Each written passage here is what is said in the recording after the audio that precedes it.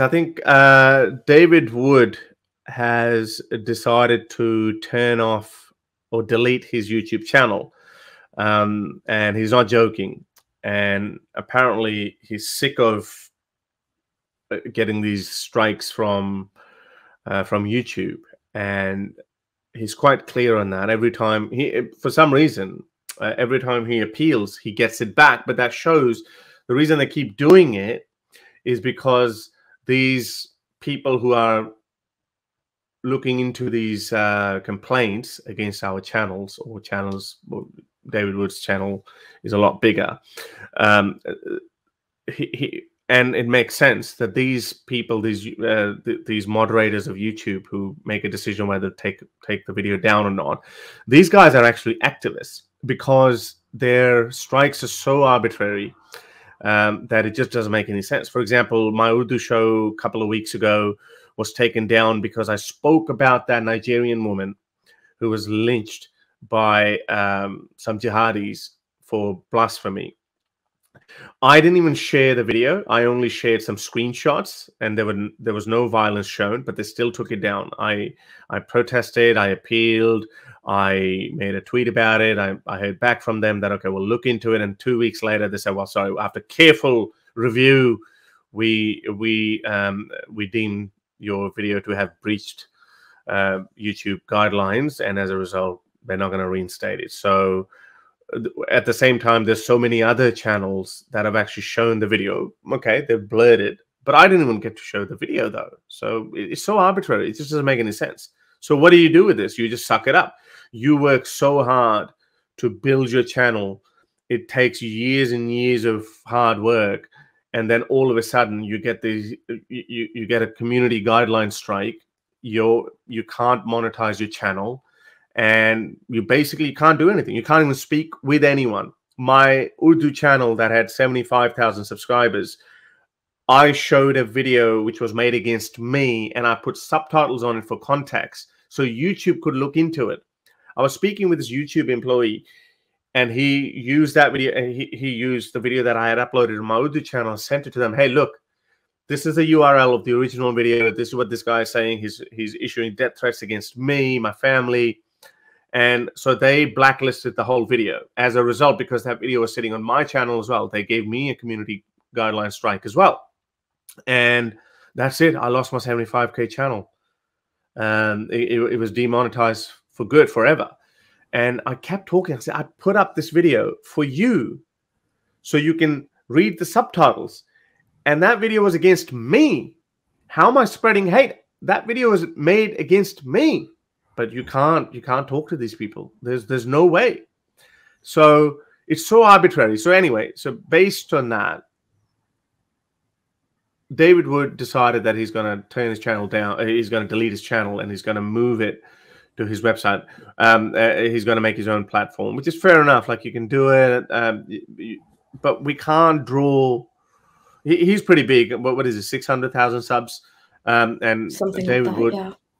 He's been doing it for so long, so he would have his loyal supporters and followers who would consume the content, but it's not going to be as effective as he has been through YouTube, because on YouTube everyone watches your videos. So many Muslims, we received so many letters from Muslims who say that David Wood got them to look into it. So I left a comment on his channel, and I said, well, okay, fair enough. If you're going to put your new content on your website, but at least don't delete this channel. So all the videos that are there, they should stay there.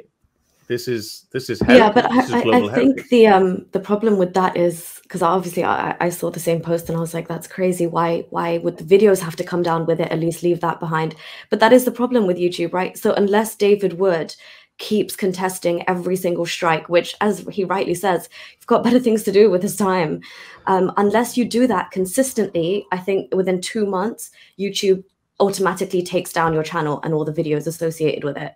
So it's not that, like, a lot of people were like giving him quite a lot of stick for not keeping those videos up. And I think he tried to clarify once or twice that it is actually beyond his control. The second he stops fighting back, give it like 2 months, I think is the time period, and then it's gone itself. So he has no control over that. What people are doing, which I definitely encourage people to do if you've got the time, resources, and you know how to do it, they're like downloading those videos and re-uploading them on their own individual channels. And I think David Wood has said that he's more than happy for people to do that and like disperse his content wherever, however far you can.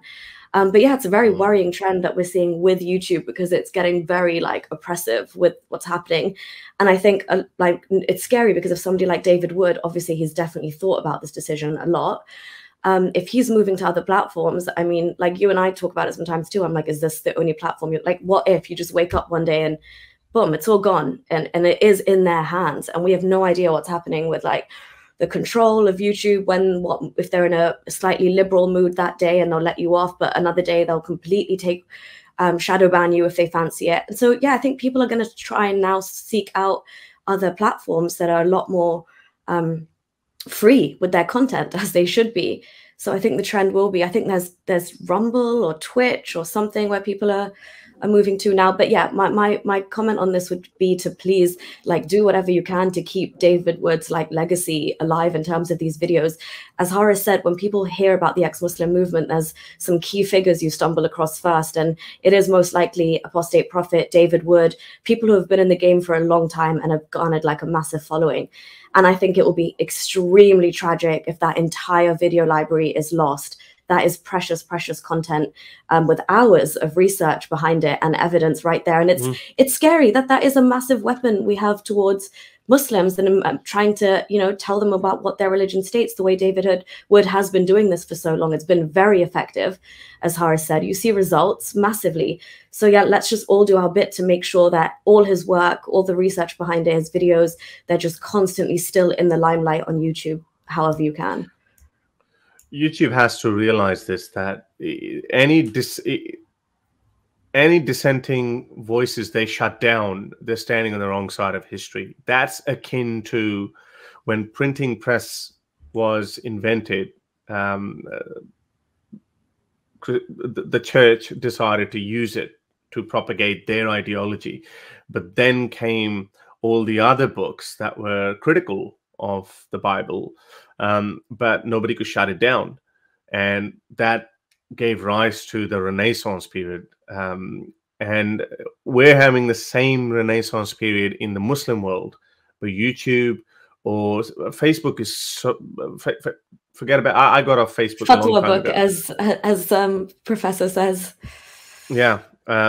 So that's what YouTube is doing. They're basically shutting down these dissenting voices. And when we look back at this period of Renaissance in the Muslim world, 100 or 200 years later, there would be, you know, these people would be YouTube or Facebook or Zuckerberg or whoever's Susan, the CEO of YouTube.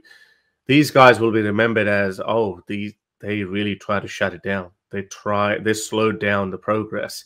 But yeah, David Wood's legacy must remain, because, as you know, like I've had problem with a lot of Christian apologists, but David Wood seems like the only person who's a Christian, but I haven't really seen any contempt from him towards Muslims.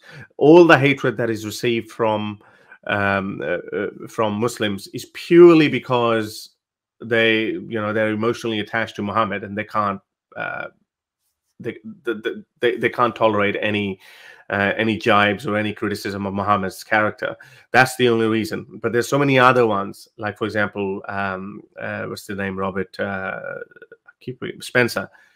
That guy is clearly, in my opinion, a bigot, and it's quite evident from every word that he utters. But David Wood is not in that league. David Wood isn't. He's and one more thing that I wanted to point out about David Wood is he's got such a calm and funny personality that you actually forget that what he's been through and what he's actually going through. Life is not easy for him. He mentioned in the same video that which I didn't know about, his brother as well, who had some sort of mental health issues. He lost the custody of his child, and David Wood is trying to help him and try to get his nephew back. David Wood has his own 2 kids who are on life support. This is not easy. I mean, imagine all of that's happening in your life, and all of a sudden you're still doing something that you're passionate about, and it's not just being passionate about, let's just say, playing cards or bowling or whatever. You're doing something that has a huge impact. He's been doing this since 2006 or 7. That's the time when I actually became an atheist, and he's been doing that since then. And then all of a sudden, sorry, the world's changed, and you're not allowed to talk about it anymore. So David Wood is not only a gem of a person for enlightening the Muslim world, but also personally, I think he's a wonderful person, and especially he's been to jail as well. He's been, he's had that journey as well, and all of that.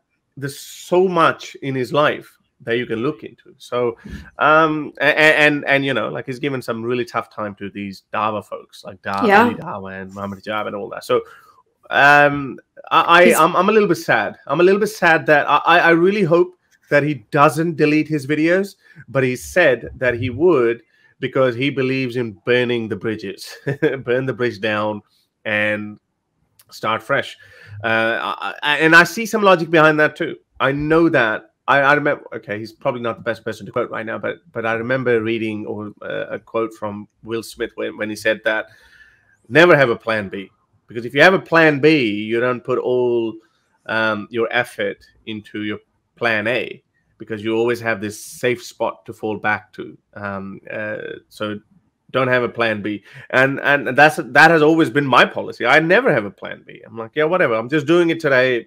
If I hit a dead end, I'll figure it out then. So so that's what David Wood is going with, and he's going to put all his focus on his own website or platform where he's going to upload new content. But I definitely think that yes, his loyal fan base would consume his content, but there wouldn't be any new, or he wouldn't reach out to Muslims, for that matter. So yeah. And also, like you're saying, it is really sad, because it's like it feels like, again, it's very disappointing, because you're like, YouTube, what side of history are you choosing to be on, and which voices are you really silencing? And look at the long-term ramifications of that. If they're trying to do it now in a way that they think is, that them doing something beneficial to protect Islamophobia or Muslims or whatever from this level of bigotry, it's going to come back and backfire. Because yeah, you've got somebody like David Wood who started in the YouTube game. He says he started in the YouTube game before there were even activists out there. He was pretty much like a lone wolf doing it years ago, when he says it wasn't even cool to be on YouTube back then. Like now, recently the phenomenon has got like everybody is starting their own channels and podcasting or whatever. He was there when like there was nothing happening, and for him to have to now depart from the initial platform that was so conducive to what his message was and the following that he got from it, and if he's saying, no, this platform has become too toxic for me, I'm done being silenced and I'm done wasting my time fighting back, it is really, really like, it marks the end of an era. And it's sad, because it's like, what happens now? Where does the next wave of this movement go? On the plus side, as you said, like, he's just such a resilient character anyway, so his personal journey and story is like very, very commendable. But yeah, I wonder if other people are now going to look at him. Like, the thing is, because he's been hit by YouTube in this way, I am excited to see what he comes back with. When you come back like bigger, better, stronger, I think I'm really excited for the next wave of content that he does put out, because if it's anything like what we've seen on YouTube, we're in for a treat. I really, really am a massive fan of his content. But yeah, I guess our job is right now to hold the fort, Harris, really, and just spread it as far as wide as we can, spread his content, make sure everyone's doing their bit to do that.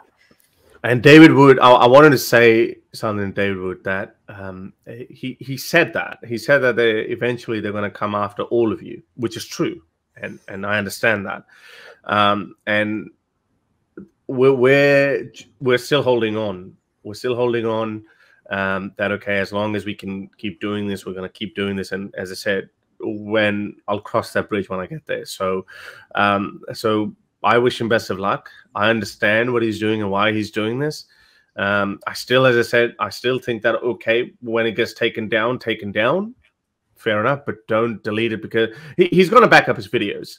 But maybe they won't come after you once the video's been taken down. But again, fair enough. He's probably sick of it. He doesn't want to have to appeal every time there's a silly strike. He just doesn't want to waste his time. Especially, as I said, we forget how much of our time is consumed by this activism. People think that, oh, you know, you're just getting you're getting your daily dose of fame, and people are talking about you, and you feel like yourself, you're at the center of the universe and all that. It's not that easy as an activist, especially as an activist that is speaking against topics that can literally get us killed. It's not that easy. It can have it can take its toll on your mental health as well. Yeah, because it impacts your whole life. It impacts everything. It impacts the way people now interact with you, impacts the way people see you. It impacts whether people are brave enough, quote unquote, to be around you and associated with you just by virtue of our beliefs now, or what we talk about.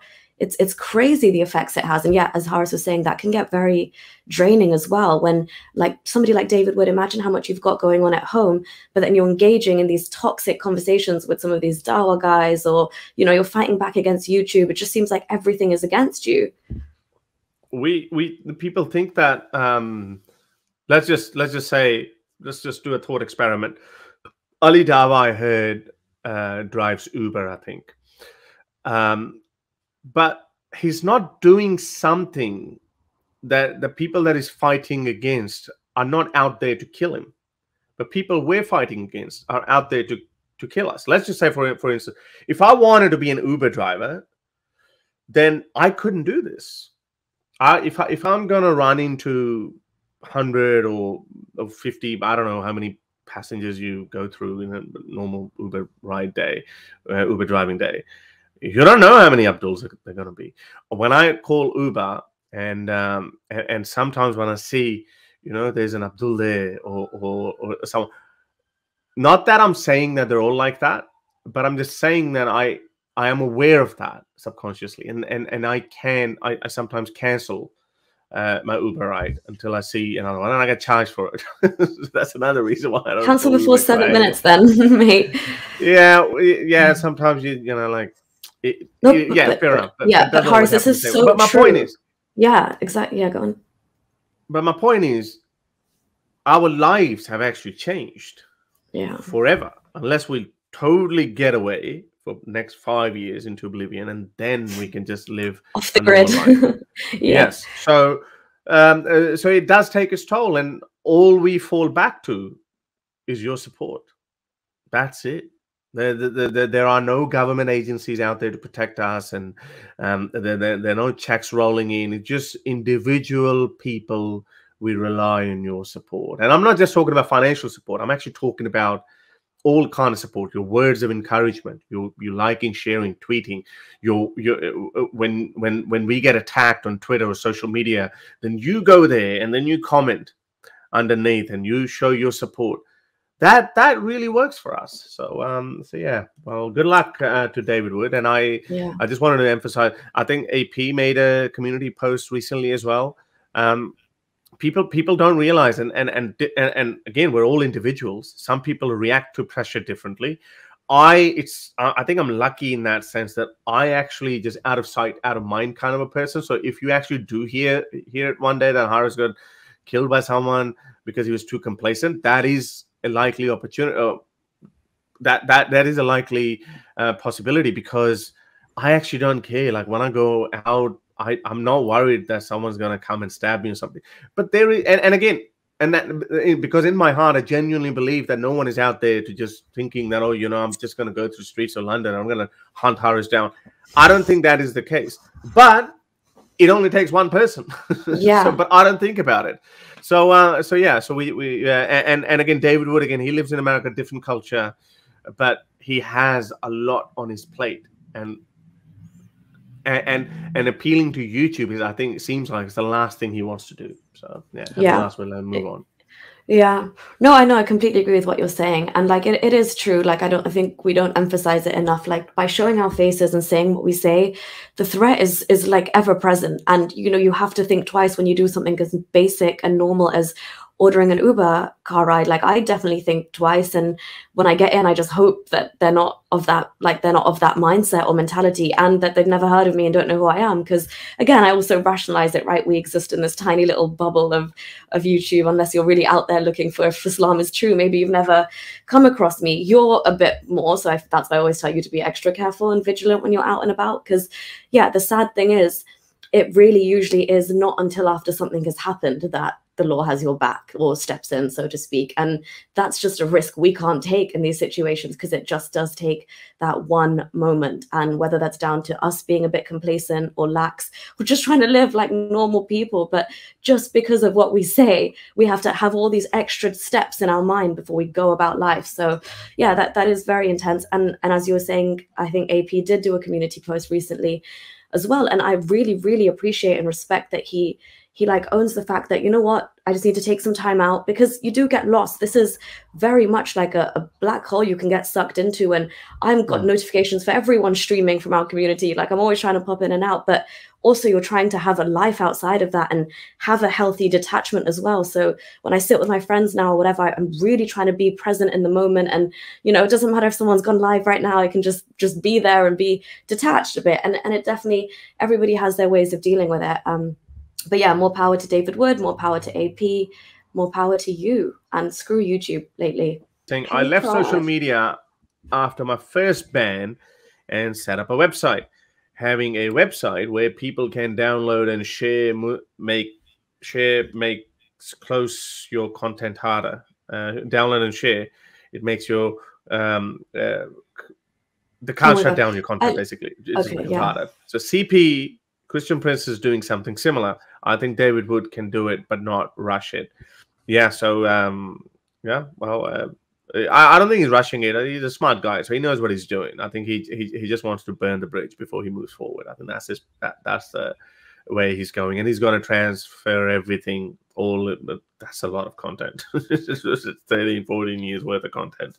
But yeah, I think you're right, because I think CP had this in mind from like the very get-go, because the other day I was listening to one of his streams and he said like he's almost considering YouTube to imminently ban him. So he was like, I'm going to drop this link here, guys, but you go to my Patreon and I'll tell you on that day where I'll be showing up live to stream. So he's actually going on like a day-to-day basis and on an ad hoc basis to just like be one step ahead of YouTube, if you will. And I think that is a clever position. So it's good you have a website as well. I think, Horace, you've got a website as well, haven't you, down here on the ticker? I think, yeah, that's it, horacesultan.com. Great timing. If you like these videos and want to support me in my activism, then you can support me on Patreon or PayPal. Stay free, everyone.